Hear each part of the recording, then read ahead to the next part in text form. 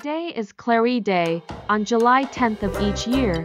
National Clerihew Day in the United States celebrates a poem style created by Edmund Clerihew Bentley. His four-line biographical poem offers a brief, though whimsical, approach to poetry.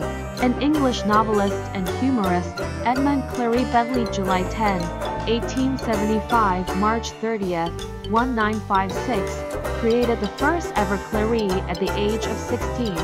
Sir Humphrey Davy abominated gravy. He lived in the odium of having discovered sodium. Last year, author Marianne Jaswitsky started a Clerihew Day series.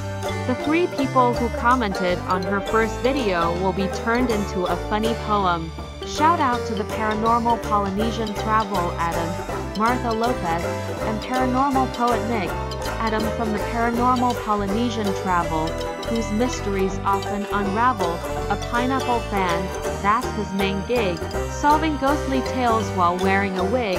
Martha Lopez, queen of the dance floor, cooks Mexican food that we all adore.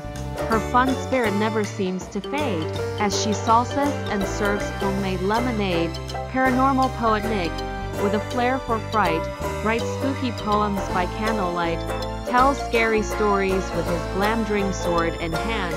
A master of chills, the bravest in the land. If you like this video, hit the like button. Make sure to comment down below to be featured in future videos and to be turned into a funny poem. Don't forget to smash that subscribe button and become a part of this author's journey. And I hope to see you around the writer's